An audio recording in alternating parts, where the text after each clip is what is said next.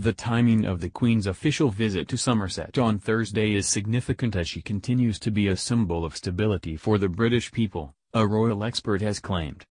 The Queen visited Somerset on an official visit on Thursday, with a royal expert claiming the timing of the trip was significant. Sky News royal correspondent Rhiannon Mills claimed the trip would have been planned 4 or 5 months in advance and was set to be the date before the UK was officially due to leave the European Union. Ms. Mills claimed the visit showed the Queen was out there, that she is seen as the symbol of stability. She said, "These kind of away days, as the royal family described them, are becoming increasingly rare for the Queen, which does make them more special, of course, as she gets older." The last time she came to Somerset was in 2012 and the crowds have come out to see her. Of course, it might have been a nice bit of downtime for the Queen. She is always on official work and it was only last night she had her weekly catch-up with Theresa May.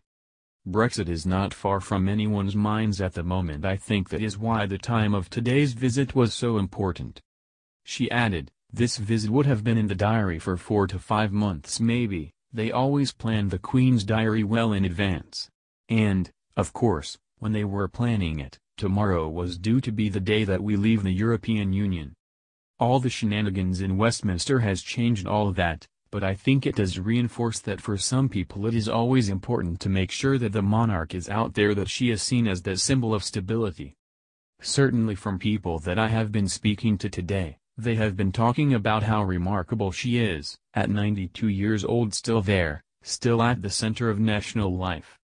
I think we shouldn't really underestimate how significant it is that she is once again out and about as we continue to see those difficulties around Brexit.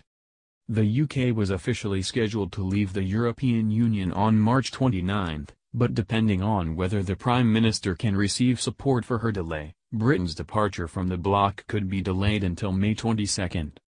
If Mrs. May's deal is voted down, the UK will have until April 12 when Britain will then have to outline its next steps to the EU, which could result in a longer extension.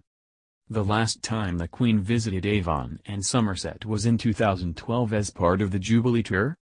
The Queen also visited Manor Farm Stables Yard to meet students from the University of Bath who are working on research projects on equestrian sports, spinal injuries and racehorse welfare. During the visit the Queen was filmed feeding carrots to racehorses, before visited King's Bruton, a co-educational school founded in 1519, to mark 500 years of the school, and officially opened the new music centre. Before leaving, the Queen also formally named a new Avon and Somerset police horse and Met police horse Jubilee, the horse that she named during her last visit to Somerset in 2012.